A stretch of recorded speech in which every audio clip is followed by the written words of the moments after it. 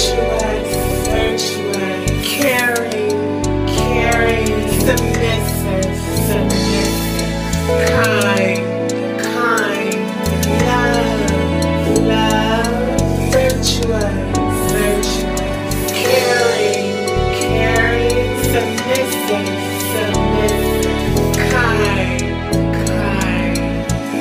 She's the scent of a wife.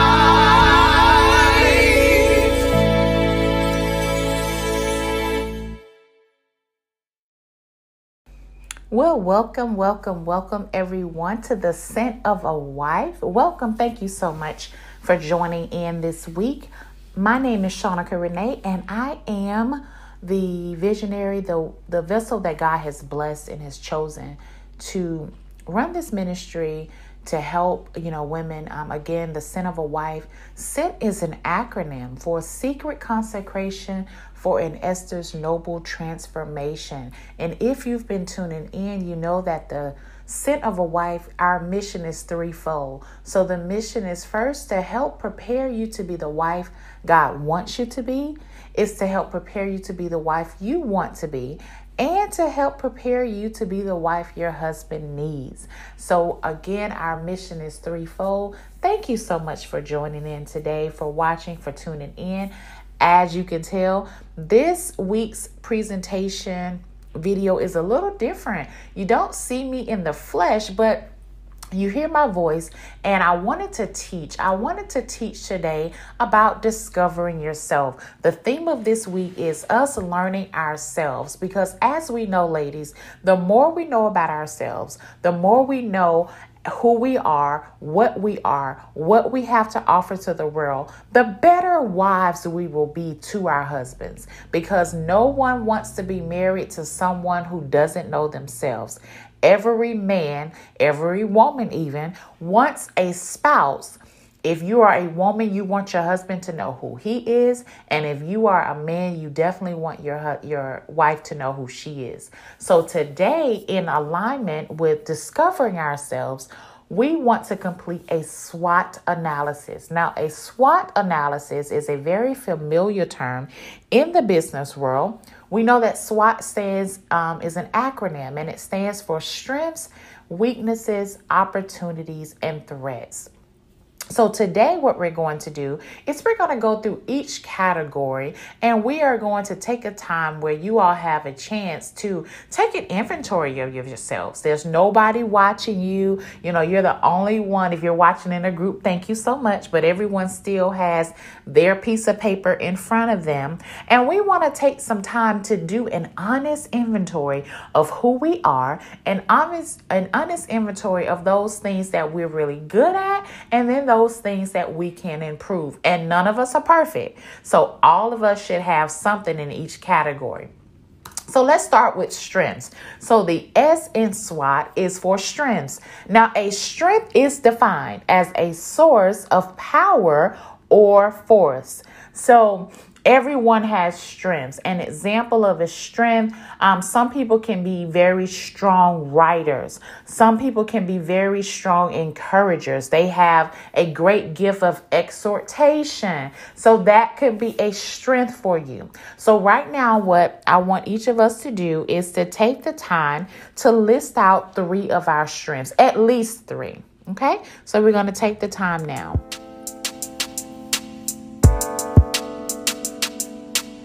And as you go through, and list these strengths, you'll see, that you really have a lot to offer to the world. Okay. Hope everyone is doing okay today on this beautiful day, the day that the Lord has made. We are rejoicing and we are glad in it. I am so grateful to be with you all again today.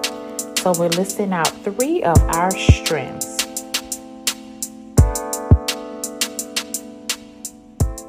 All right. And you all can go back if you're not finished. You can, take time, write it down and go back to list out, if you need to. And then the next category that we have is weaknesses. So now a weakness is defined as a personal defect or failing. So again, a weakness is defined as a personal defect or failing. Again, we are not, women who are so high and mighty and puffed up in ourselves that we don't believe that there are areas that we can improve. So all of us have weaknesses that we can identify here. So we want to identify those areas that could be personal defects or failings that we want to improve. So we're going to take time now to list out 3 of our weaknesses. And you can list out more if you want, but list out at least 3 weaknesses that you have. And this is all going to tie in together in our SWOT analysis.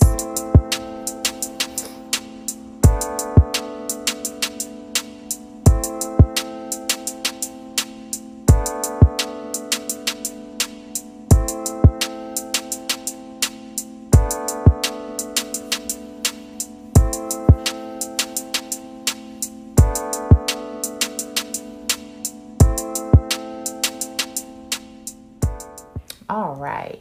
So next we have opportunities. So an opportunity is defined as a chance for progress or advancement.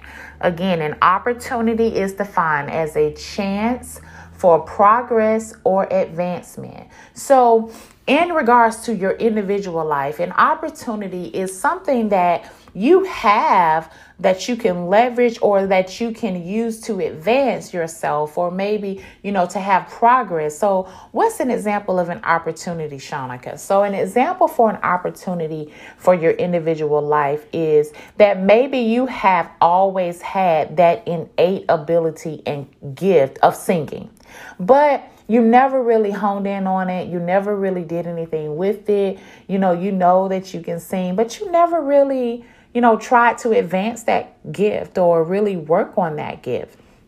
Well, that can be listed as an opportunity, because as we know that whatever gifts God has blessed us with, we all have layers of gifts that we have been blessed with by the Lord Most High. So as we discover these gifts, these are opportunities for us to not only progress and advance in our walk with the Lord, but for us to progress and advance in helping others, for us to progress and advance even in the area of finances. So there are a lot of things that a lot of us have down within us that have been given to us, that have been placed within us. That's an opportunity for us to grow. That's an opportunity for us to become better people. So now we want to take a few seconds to list out 3 of our opportunities within our individual lives.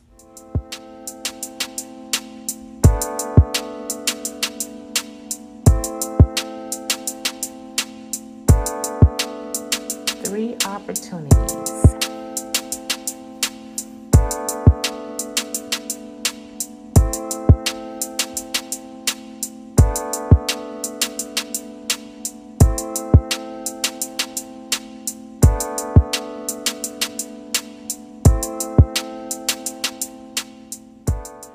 All right. And last but not least, we have threats. So a threat is defined as an indication of impending danger or harm. Again, a threat is defined as an indication is key here, of impending danger or harm. So a threat is that thing that has not yet manifested, that has not yet come to pass, but it's an indication that something could be dangerous or harmful to our lives. So you may say, well, what is a threat in my individual life? Well, let me give you an example. Prime example right now of threats that could be in your life is we all know and aware of COVID-19. Well, a threat in our individual lives is if we don't stay in the face of the Lord. if we don't continually pray, if we're not reading our word, if we're not fasting, if we as women are not girding ourselves up and making sure that we stay in that place of prayer, then a threat to our lives is where our peace is robbed. Our peace is taken from us. If you are a wife in waiting and you're like, God, you know what? I believe my husband is coming. He's coming. And you allow for the cares of this world, the worries of this world, where every time you turn on the TV, something else is happening. And you're like, oh my goodness, if you don't stay in the face of the Lord, that thing that's happening right now, this world that we're living in, could threaten your peace and your assurance that the Lord is working in your behalf, that the Lord has your husband there. So an example of a threat could be, that if you don't stay in the face of the Lord, then your peace is taken from you. Another threat could be, maybe you are the type of person where I know, for example, I'll be transparent. During this time of quarantining and self-isolation, I'm having to really watch my diet because I'm already, fluffy and fine. So I have to make sure that I don't just sit around and eat all day. So that's a threat for me, that if I overeat and if I mindlessly eat, then I get into a place where I become physically, really, really, really unhealthy. And that's not where I want to be. So we want to take time to list out 3 threats. You all are doing amazing so far. I'm so proud of you all. Keep going. I know that it's not always easy to identify areas that, aren't good about ourselves, but we definitely can do this.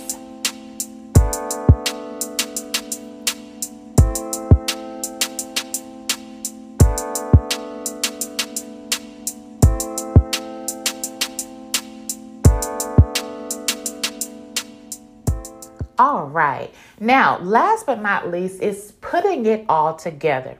So the cool thing about a SWOT analysis, and this is where companies use in the business world, companies use the SWOT analysis to leverage those things that they are strong in, those areas of opportunities, to help improve the other areas. So when you put it all together, your strengths, you actually want to use your strengths to help leverage your weaknesses. So let me give you an example. So let's say that you listed out that you have a strength, for me, an example, a strength for me is that I'm a great writer. I love to write. Okay. Now, a weakness for me, as I stated, is that I sometimes can procrastinate. So that's a weakness, right? So the way I can use my strength of being able to write to help to improve my weakness of procrastination is I may write out my day. So I don't have to be so rigid to where I don't allow for things to come up and I don't allow for life to happen. But as a writer, if I take the time to chart out my day, to journal out my day, to write out my day, then that helps me not to procrastinate, because more than likely, most people once they see something in front of them and they're like, you know what, I wrote this out. Let me go ahead and try to stick to this schedule. I may not do that the first time. I may not do that the second time, but eventually the more I look at this schedule that's in the front of me, the more likely I am that I'm going to go ahead and attack and be productive with the schedule that I have created. Okay. Now, the next kind of category, and I say kind of categories because you can go up, down, you can go across, diagonal, but I'm choosing just to go directly across because that's the more traditional way that this model is used. So with your opportunities, if you're not careful, your threats will eat into your opportunities. So if you don't address your threats and things that threaten who you are, as a person, then they can encroach upon and they can delete and eat up opportunities. So what you want to do is you want to be proactive, and you want to use those opportunities, those gifts, those talents, those desires that have been lying dormant in you, those areas of opportunities. You want to use those to help to overcome your threats. So again, if, like, for example, if, like I said, you are a singer and that's really an opportunity for you, you never really, looked into that. And a threat for your life is that, if you don't stay busy and you don't stay in the face of the Lord, you allow for idle time. The saying goes that an idle mind is a devil's workshop, right? So if you stay idle in a place of idleness and you don't do anything, and you get up every day, I used that double negative, don't do anything.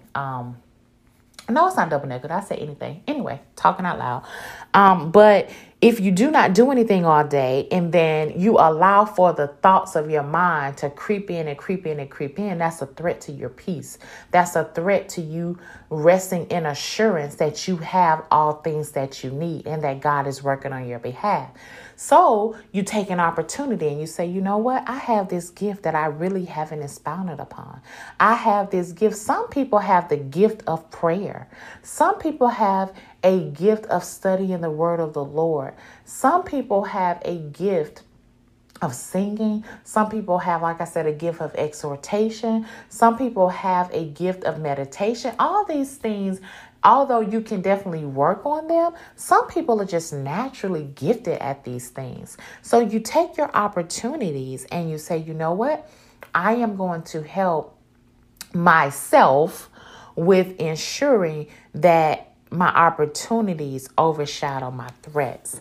And as you all do this SWOT analysis, ladies, I've done it for myself a couple of times, which is why I believe that God laid it on my heart to do it with us today. It's because I've seen the tremendous value that it brings to my life.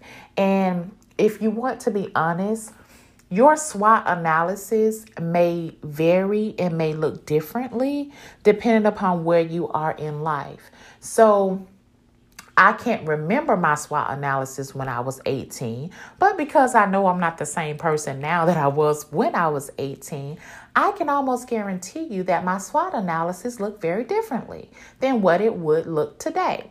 What it would look like today. So I'm saying that to say, don't be afraid to do this SWOT analysis today and then revisit it in a month, and then maybe revisit it in 6 months from now. Because as you discover yourself, as you learn yourself, ladies, what you're going to see is that you have evolved, is that you have changed. You may even see where something that was a weakness in an area is now a strength. You may see that something that maybe used to threaten who you were, threaten your livelihood, your productivity, your self-esteem, those things that used to be threats, now you have learned how to turn them into opportunities. So you have learned that the Bible says what? That he'll trade our ashes for beauty. So you have learned how to trade in the threats and make them opportunities. So this is a tool, a very simple, easy, reflective tool that you all can use going forward. And wrapping up, what have we learned? So what have you learned today? I hope that you learned at least, 2 things about yourself that maybe you knew, but now you're ready to face. And also, I want you to remember that you are God's magnificent creation. You are the apple of the Lord's eye. God loves you with an unending love. You are fearfully and wonderfully made. The Lord loves you. He shines his light upon you. You are his daughter. So know that. Continue to learn yourself, ladies. Take this time, like I said, as step 1. Maybe you all, if you're listening, maybe you've been doing some self-evaluation and discovering yourself. Well, continue on the path. And then also just simply become better and better every day.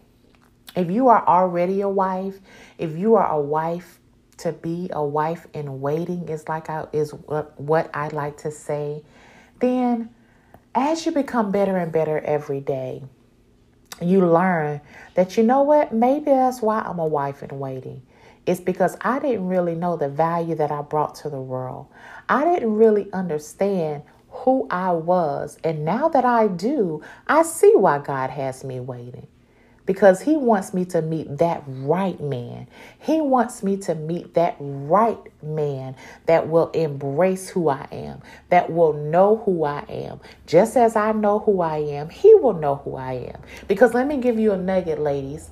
Men, and anybody for that matter, a person can't know who you are fully if you don't know who you are. That's something that we can all take as a nugget here, that the first way that someone knows who you are is by you knowing yourself.